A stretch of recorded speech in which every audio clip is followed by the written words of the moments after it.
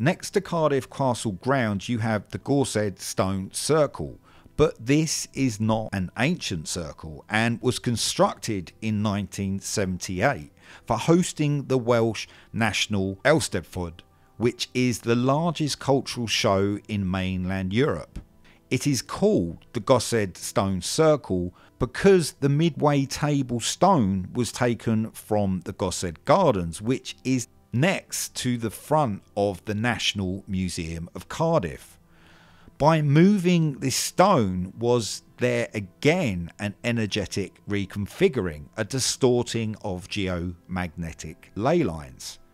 This landmass-based telluric electricity has a massive historical significance. This is by no accident.